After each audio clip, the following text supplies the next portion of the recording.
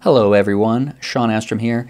Today I have a little quick tip or a little trick inside of Cinema 4D for taking an asset or a model you might have downloaded somewhere or brought into Cinema, and everything's connected into one grouped polygonal object, and you want to separate those objects so you can get access to all the separate components. I'm going to show you a quick and wonderful way to do that here right in Cinema.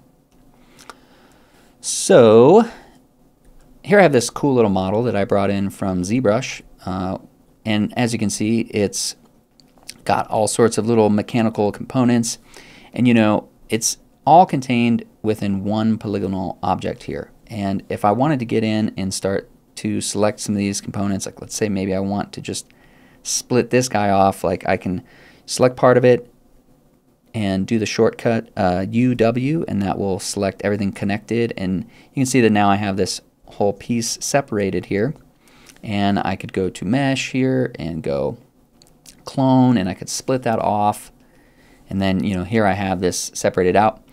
But a quick way to do that automatically with everything is to bring in a fracture object actually, and we'll bring this down here. We'll make the ZBrush asset a child of the fracture object, and then let's just set the mode under fracture here to explode segments and connect.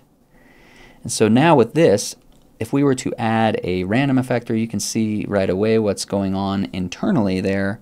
The fracture object is allowing us to get access to each contained connected polygonal geometry all within this one grouped polygon model.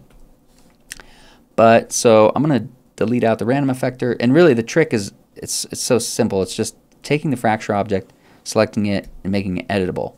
So I just hit the C key, and now you can see that my entire model has been split out into all the separate components that were contained within that one model.